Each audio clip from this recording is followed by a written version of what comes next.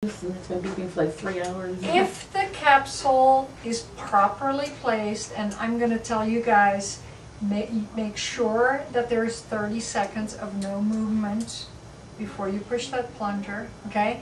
That right there is the #1 determinant of a good attachment. If they do that right, the capsule will be very unlikely to come off prematurely. So those of you that are in the room with the doctor when he's doing the procedure, if you see him move at all while you're doing that 30-second count, or the patient moves or coughs, if there is any movement at all, just restart your account.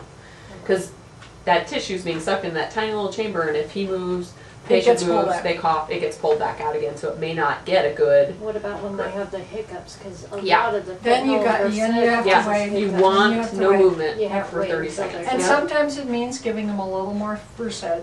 Yeah.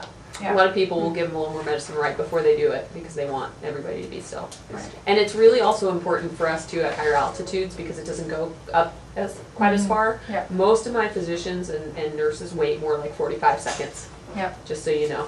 Yeah. Although of course there you need to be careful because you have even more time that they have to lie still.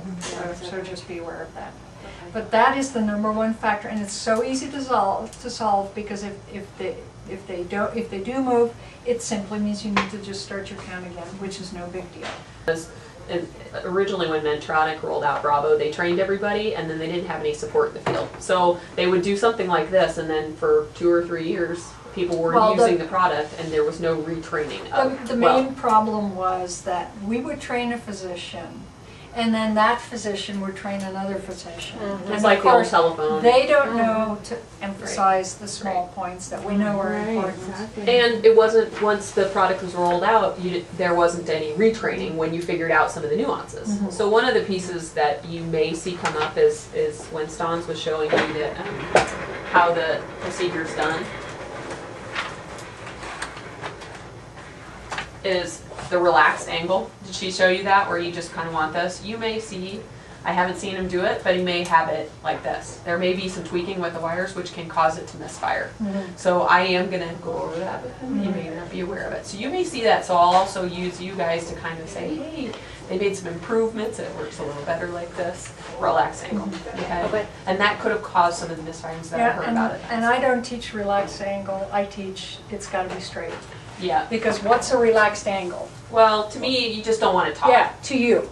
But no, you do want it taut. You want it straight.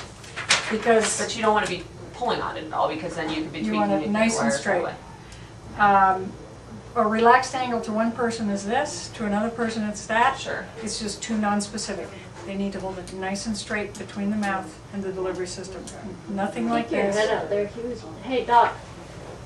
Are you seeing a patient? Well, Hey, when you will you hold your Bravo, have a few moments with us later for us to go over this with you? Let's just do it later. Okay. Yeah. You can do Well, it right now. I just want to see, when you hold it, will you show me how you hold it? Do you normally have it kind of up like this, or do you have it out to the side?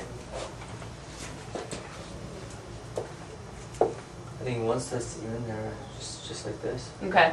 So essentially, they now want you to do it straight, like so you would have it straight. Yeah, and of Like course that, just so this isn't twisted up like that. Oh, right. And it shows in the video like that, so they just made some improvements. So hold to it, that piece of just hold it nice and straight. Straight. And hold it against the bite block, not in front of the bite block. And something you may not have learned, and you can't see it here, but this is an old delivery system, which is probably what you learned on.